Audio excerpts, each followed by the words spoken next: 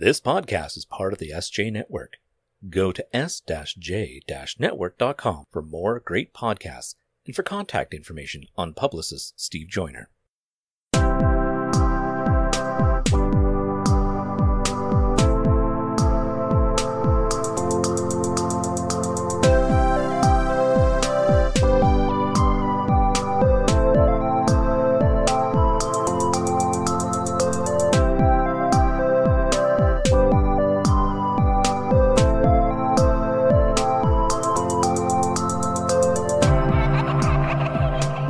You are listening to In a City Like Yours, a semi-monthly podcast featuring interesting people with interesting life stories.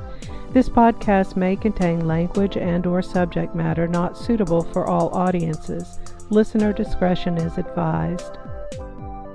I'm your host, Michael Glenn Moore. If you have an interesting life story and would like to appear on the show, please drop me a note at inacitylikyours@gmail.com.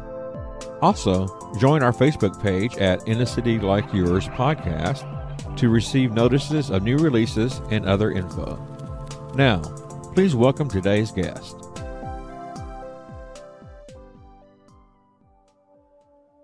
I'm Christen Stovall. I come from Salina, Kansas, and I'm an author, but I've got a little bit of a story that led me into that. It started when I was in my late teens. I kind of played around with writing, but it didn't occur to me that I wanted to be a storyteller. I thought, I want to be an actress and tell stories that way. And then I discovered I liked making my own worlds and characters. But as many young people do, I met a young man and fell in love and got married when I was 20. I'm thinking now, it's been a little while. I was 27 when we got married. And it was great and wonderful. Dustin was an amazing, amazing person. He had suffered a traumatic brain injury when he was 18 and had, all the doctors said he wasn't going to make it. And if he did, he was going to be a vegetable. And, he proved them wrong. He not only woke up, but he regained most of his mobility and, was able to function and do a lot of stuff. And I had met him before his accident, and I had a crush on him, but it didn't really go anywhere. He was very, very popular, and I was very, very shy. But we were in a show, a couple of plays. One of them, I think many people are familiar with, The Odd Couple. And we reconnected after his accident and fell in love through the process of that and got married one day before what would have been our 3-year dating anniversary.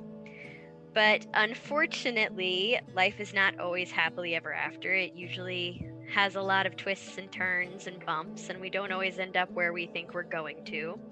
As a result of his traumatic brain injury, he suffered with a lot of chronic pain and depression. And a year and a half into our marriage, he simply could not take the pain anymore, and his depression had gotten to a state where he just couldn't keep going. And I found myself going from newlywed to widow at 28 years old.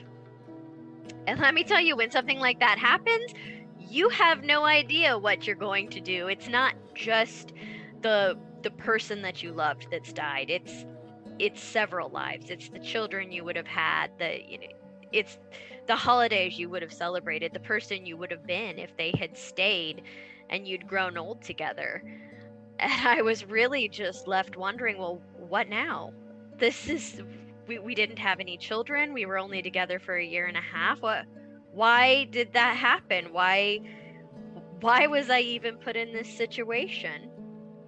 And through the unbelievably painful process of going through all of that and saying goodbye and trying to understand why a life with me wasn't enough, I had this idea for a scene between two characters, and it was a young woman saying goodbye to the spirit of the man that she had been married to.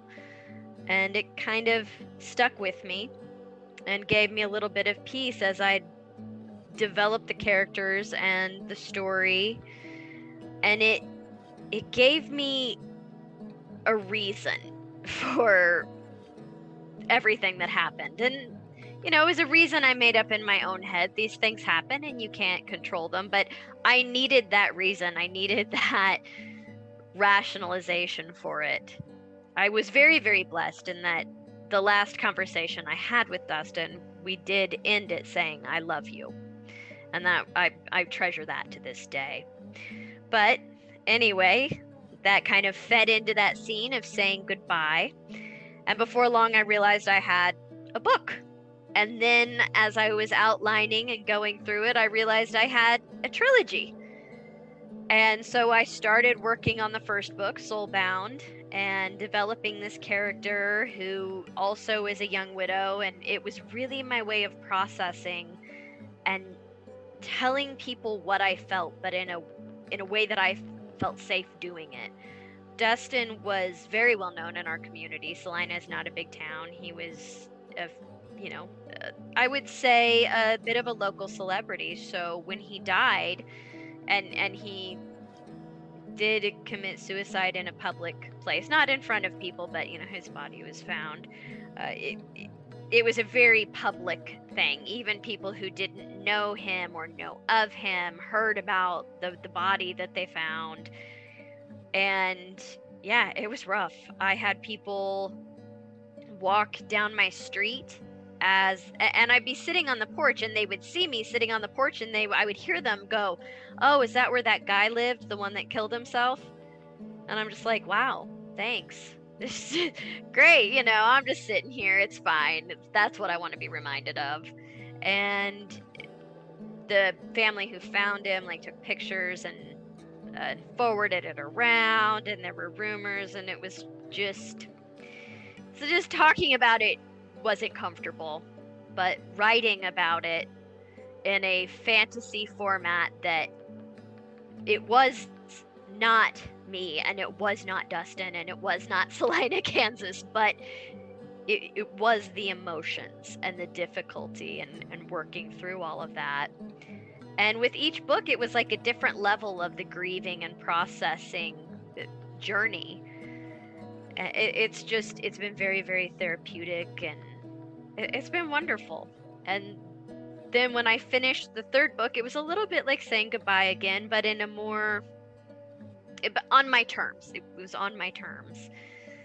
And I named the last book Boundless because he really wanted to start a theater company for disabled individuals where they would have an avenue to act and perform, and he was going to call it Boundless Theater Company. And so to honor him, I named the final book Boundless, and I now also publish under a sort of umbrella company of Boundless Fantasy. So it's been amazing. It was a terrible start, but I'm in a good place, and I'm just really, really blessed that I got to have him in my life even for that small period of time, and that I'm able to give that time something of a legacy, because we didn't have children.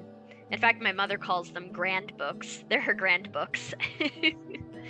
So that's kind of my story. I mean, there's a lot of different turns to it, some very dark days, some very happy days, learning how compassionate people can be. Even when there are people who aren't compassionate, I would say the majority of them have been amazing and supportive and wonderful. But yeah. Yeah, it just goes to show that if you're one of those people who are going to say something negative, you can have a bigger effect than those who are positive. Because I mean, you will remember forever what it felt like to have those people say that when they were walking down your street, or what the family did when they found Dustin. Taking photographs of him. I mean, yeah, they took photographs of the body. That's insane. I mean, that's not something normal people would do, and that you had to deal with not. Yeah, it was. Amazing. And I kept that quiet for a very, very long time because I didn't want his parents. I mean, his parents who were already dealing with the loss of a child. I didn't want them to know about that on top of it. But it has been, this happened in 2010, so it's been almost 12 years. It was May 1st, 2010. It's just not a day you forget. And since then, I have told them, since the wound is not as fresh. I just can't imagine it's ever not completely raw as a parent. But I didn't really want to share that with them for a while. They had enough to deal with and enough to feel. So, yeah, I will never forget it. Yeah, suicide has touched my family. My brother committed suicide back in the 80s, and he was addicted to medication, painkillers, and just finally had enough and took his life. But I can relate to how devastating that could be. The questions that you go through, you tell yourself, or you ask yourself, was there something I could have done? And of course, my mother and my father were just totally beside themselves for many, many, many years. It's just absolute devastation. And there's remembrance of his birthday and remembrance of his death day. And so that's at least twice a year. And then there's Christmas and the holidays, Thanksgiving, and all these times where they're not there with you. And then you experience something great in your life, but then you look and say, oh, I wish so-and-so would, I wish my brother would have been there, or in your case, I wish Dustin had been here to share this with me. Right. It's just really, really sad. I call them emotional landmines. They catch you every once in a while. Yeah. Was he in any type of therapy? He was in therapy, and they were trying different antidepressants, but there's a lot of, trial and error with antidepressants. And I'm not anti-therapy or anti-medication. If a person needs therapy and they need antidepressants or anxiety medication, then they need to be speaking to their doctor and get the care they need. It just, for him, it didn't work, or we were too late. I mean, I could go over it again and again in my head and try and figure out where it went wrong, but at the end of the day, it's not going to change what happened, and it's just going to drive me bonkers. It was his choice. It was his choice to go ahead and get away from that, and you can't really second guess him. It's too late for that. And right. So your books are based on your life with him, or loosely based? Not entirely based. I would say my books in some ways are inspired by some of the things. They're certainly inspired by the process of being widowed at a young age and still feeling that connection. And I think anyone who's lost somebody that they really care about, you do feel that connection, like they're still around you. Even after they're gone, you feel it for a very long time. To this day, I still sometimes will just feel like he's around, and maybe it's just a feeling, maybe it's just a hunch, but it's also kind of nice to think sometimes they drop in and check on you, but I don't know. It's scientifically speaking or whatever, but it gives me comfort to think it. Yeah, a lot of people would turn to their faith and say that's what's going on there. I'm an atheist, so I don't believe in a religion, but I'm still on the fence about what happens to us after we die.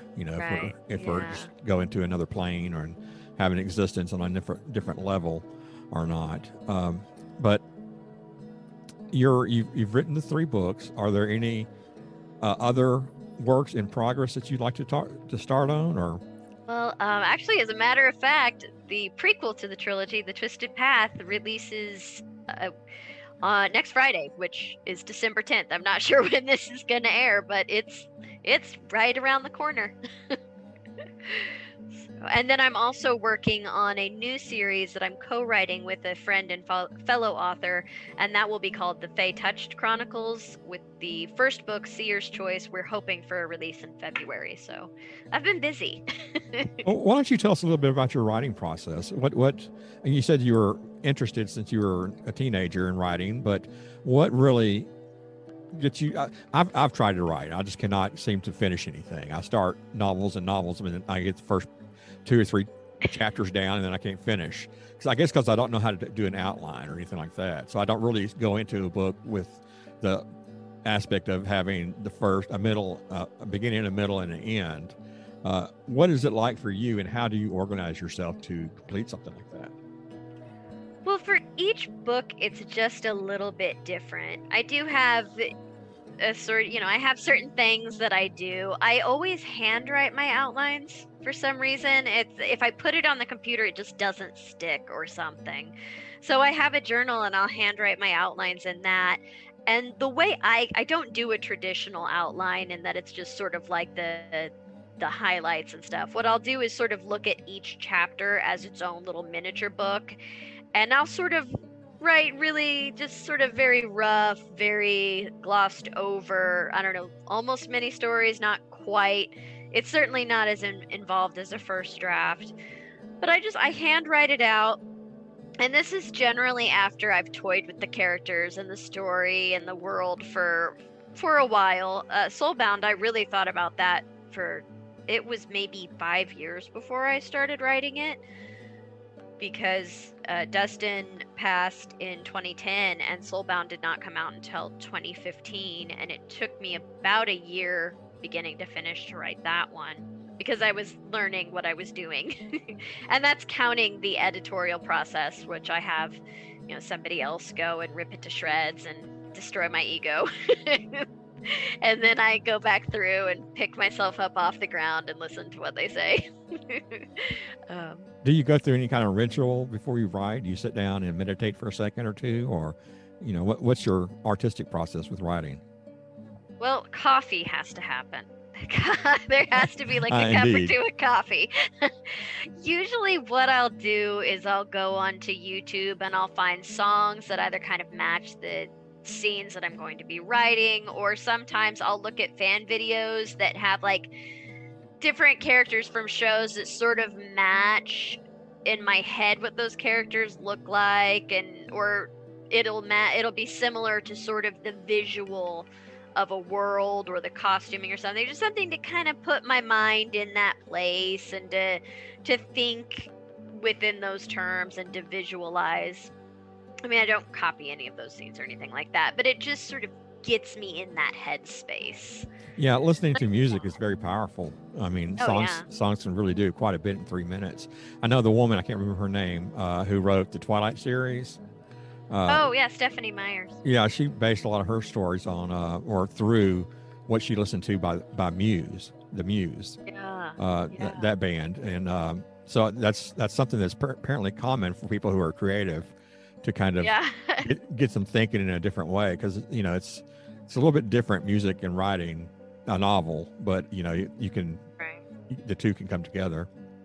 Oh yeah, and sometimes it'll just be like one little piece of music will make me start to sort of visualize a scene almost like a movie. Like I'm sitting there listening to the soundtrack or the score of the movie and visualizing what's happening. And that's actually how the scene for the first book came about, as I heard some piece of music and started visualizing this scene. And that was how I decided how it would end. I knew that it would have one of two endings, but I hadn't chosen till the end of the second book which way it was going to go. Because up to that point, I could write it and not have decided. And then I heard another piece of music that just, then that scene was there and I saw what was supposed to happen. So music helps a lot. What genre are they? Are they romance or? They are epic fantasy, but there are elements of romance in them.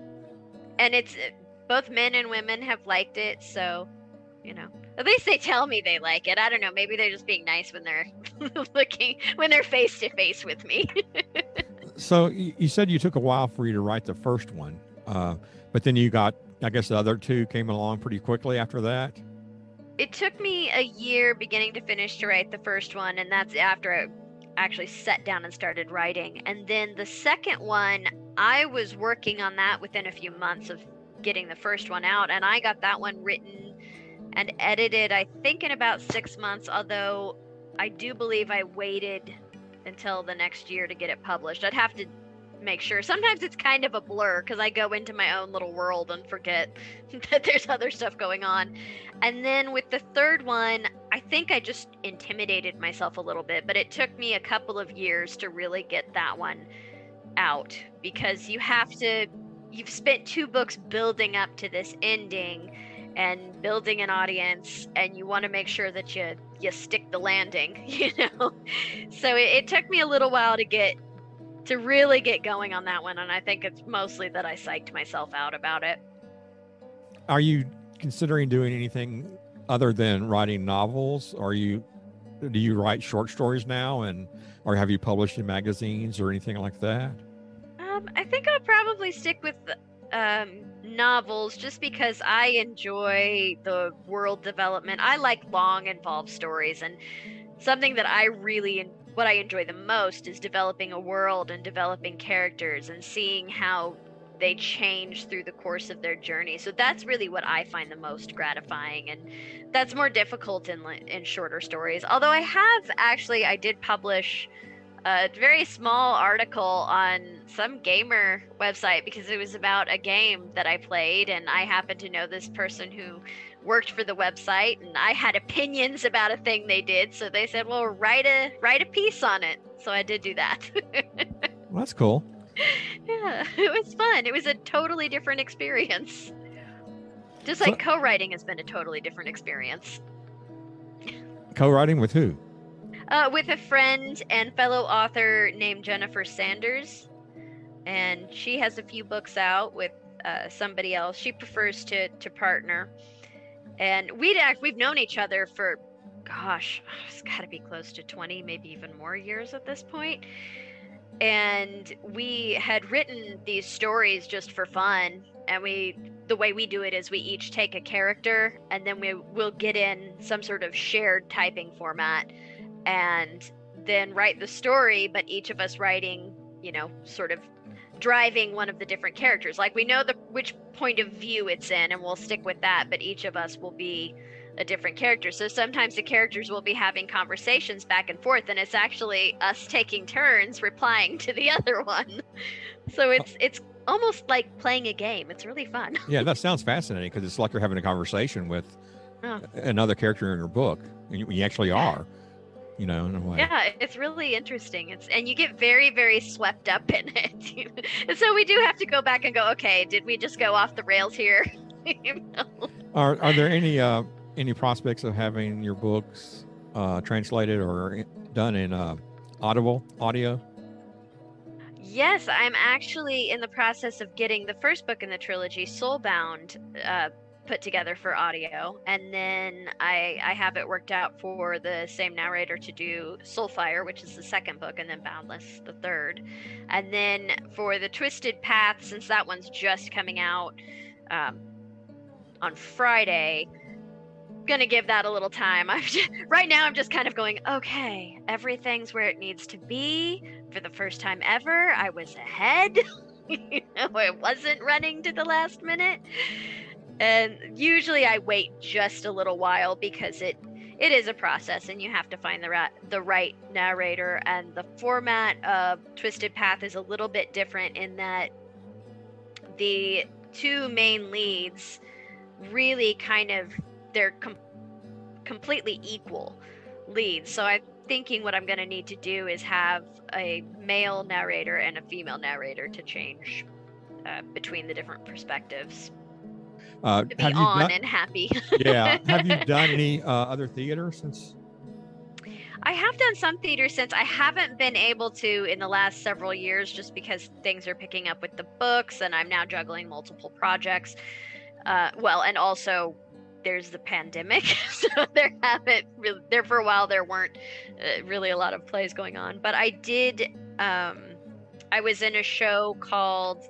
And I'm Lend Me a Tenor. Totally blanked there for a second. But it was called Lend Me a Tenor, and it's an absolutely hilarious show. And I actually got to play the female lead in that, so that was fun. That was the first show I did after going back to the theater after Dustin died, so it was just a very special experience. And the director had known Dustin, so it was really, and in fact, one of Dustin's best friends was in the show too, and most of the cast knew him, so it was just this really, really special moment. And I got nominated for an acting award in that one too. So that was fun.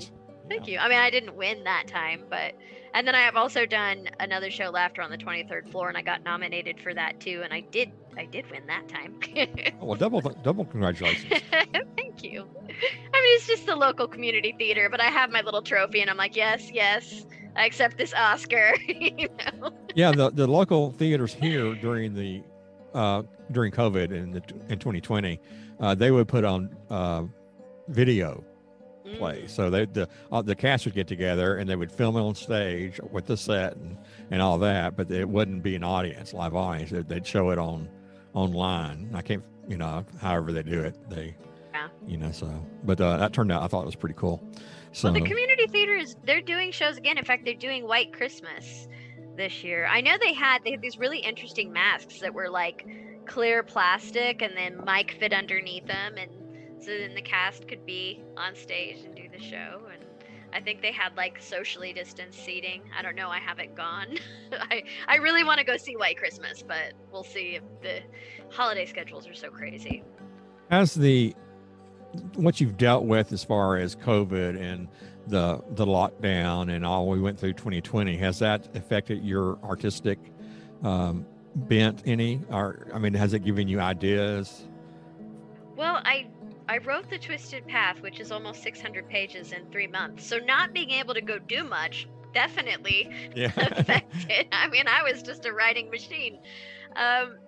It was really disappointing because 2020 was the year I was going to start doing cons, because the entire trilogy was out at that point, and I had that planned from the beginning to wait and do con appearances and booths at cons and like wait until the whole trilogy was out. And then 2020 hit, the year that was supposed to happen, and then I didn't get to do, I usually have a few in-person events. I have a friend who's a teacher, and she always asks me to come in and talk to her class. She's an English teacher.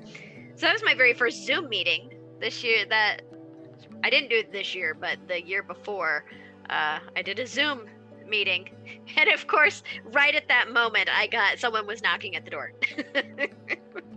Yeah, so I had to tell this class of high schoolers, I am so sorry, but I've got to go get that because it's a Christmas gift. It's so weird how the way we deal with things have changed so much since then. Like using Zoom a lot. Who would have thought that Zoom would have been this popular and in everybody's life practically? Right. So it's been a positive thing, because we can all get together and chat and see each other and things like that, but it's just so different than what we had in 2019 and what life was like. So of course we're dating the podcast now. This it won't be everything now. right now your future generations will look back and go, wow, that was recorded during the pandemic. how old are you? You were there for the pandemic? You were alive during the ancient times? Well, is there anything we haven't talked about that you'd like to chat about? Gosh. We've covered the books. I do have this upcoming series, the Fae Touched Chronicles. We could talk about that a little bit because it's exciting. It's a totally different universe than the Song of Souls trilogy. It actually takes place in the 1890s. It takes place in Victorian Scotland, at least some of the stories do. And the concept is that there are certain people who have magic in this world. They have magic, and the reason that they have magic is that they have fae blood. So, like the blood of the fairies and stuff somewhere in their ancestry, and it gives them these abilities. And the series itself doesn't have a storyline that stretches over the entire series, but it has sort of characters, and we follow different characters at different times and see what their story is. So it's sort of, everybody's a little bit connected, and some of the stories do connect on some levels, but they're also individual stories, and it's been really fun. It's been a different experience, and we're really looking forward to introducing all of our characters. We think they're pretty cool. We like them. Except for the bad guys. We don't like them. Who are your favorite authors that kind of give you ideas, whatever it is you love to read? I absolutely love Tolkien. He's amazing. Lord of the Rings, The Hobbit, all of them, love those. I actually got started really writing like back when I would dabble around with Lord of the Rings fan fiction, way back when I was, when I was young and innocent and didn't know all the things life had in store for me. It was just sort of a fun way for me to play in someone else's sandbox while I developed my writing skills. And that's actually where I met my co-writer, Jennifer Sanders. And then I also really love an author, I believe she's Australian, and her name is Juliet Marlier, and she writes these fantastic fantasy novels, but they usually are sort of based also in history and folklore. My favorite is the Seven Waters series, which takes place in a medieval Irish setting. So, and they're just so good. I love her. Those are my two favorites. Since your new series is based in the 1800s, how do you prepare for that? How do you approach it? Luckily for me, I like history. I have a tendency to lean more toward European and British history. So it wasn't a huge stretch because I love period miniseries and things like that. And I like to look at the different social and economic things that were happening in the monarchies. So I kind of had, I had a broad idea of what the world was like then. And in fact, the first book takes place, it would be it's shortly after the bulk of the Jack the Ripper murders. So it's all kind of around that time period. It's 1890. And so I did a little research on that and kind of how it affected the different classes and how it affected different people. And then one of our characters, and it's one that I write, is a doctor. So I did a whole lot of research on the medical profession in the late 1800s. And it was really interesting how much it varied from country to country. Like even between America and England, there was a sort of vast difference in how it was approached. And it's alarming how little formal education they needed.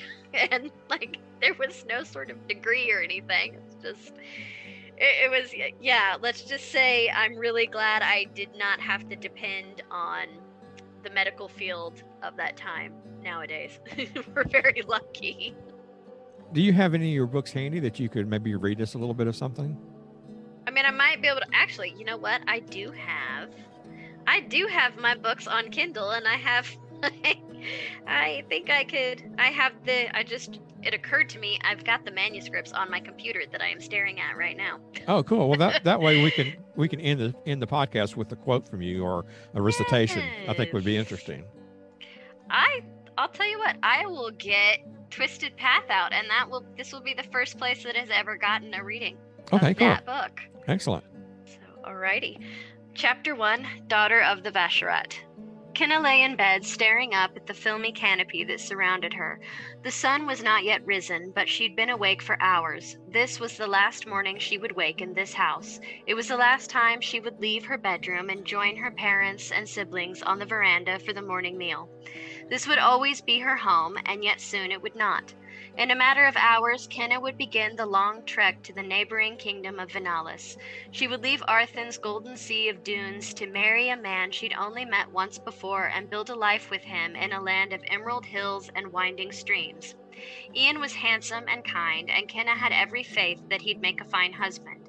But every beginning marked the end of something else. This one marked the end of Kenna's childhood.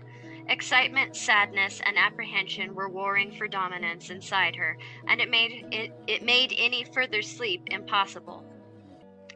There would be many adjustments. The governance of her own country was vastly different from the monarchy of Venalis. Arthen was made up of 10 clans known as Vacherats. Each Vacherat had a leader, usually the eldest daughter of the previous leader. The leaders of the Vacherats met twice a year to decide upon matters of state and pass verdicts on crimes too serious to be judged by one person. This method of governing had been in place for over a century, and though there were rivalries between some of the Vacherats, the foundations of Arthen were strong. As the third daughter of the leader of her own Vacherat, the Raital, Kenna was well educated in the history and laws of her homeland. But Ian's homeland was run by one, a king who held power over all who lived within the borders. Kenna knew she would have to adjust, and adjust quickly. Bird calls pierced the air outside, drifting through the open bedroom window. Kenna sat up with a sigh and pushed the netting aside to climb out of bed and greet the morning. She loved the sight of dawn's rays spreading across the sandy peaks that lay beyond the oasis city of Raita, home of the Raital. According to legend, if one looked at the peak of the furthest dune at the moment of the sunrise, they would catch a glimpse of the summer goddess, Shavri, in her palace of light and pearl. In her 18 years of life, Kenna had yet to prove the stories true. Not that she often woke early enough to test the theory, or even thought to do it every time she did, but she liked to think that there was something of truth to the ancient tales. The world held plenty of magic, both in truth and in spirit. Kenna possessed a great desire to see as much of the world as she could. It was one of the reasons she'd approached her parents with the idea of a betrothal to a family outside of Arthen. There was something exciting in the prospect of striking out from the familiarity of home to build a new life in a far-off land. She looked forward to the chance to immerse herself in the customs and traditions of another culture. The prospect held a promise of adventure and purpose. Kenna sighed and focused on the present. Now wasn't the time for flights of fancy. Her family's rival Vacherat, the Stratham, was growing bolder with each passing day. Her mother and father needed the military support that an alliance with a noble family of Venalis would bring. High Lord Eden's troops were known for their discipline and prowess on the field of battle. The High Lord himself was a respected general in his youth and had fought at King Fergal's side before the throne was established and Fergal was crowned king. By aligning themselves with such a family, the Raital would receive a small contingent of men, and their own forces would be trained in the same techniques that had helped unite a kingdom. In exchange, the High Lord's family would gain trade routes through Raital's territory and access to the nearly unbreakable metal produced therein, not to mention the prestige that came with allying themselves to a family as old and respected as Kenna's.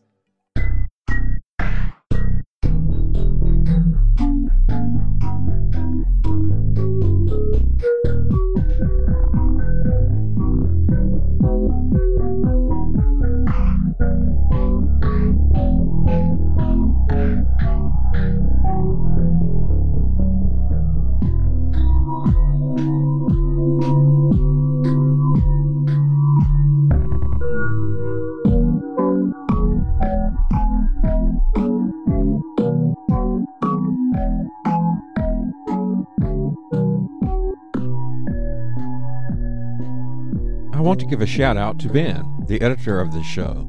Ben also has a podcast called Two Marks and a Spark. You can find it wherever you listen to your favorite podcast. Check it out. You won't be sorry.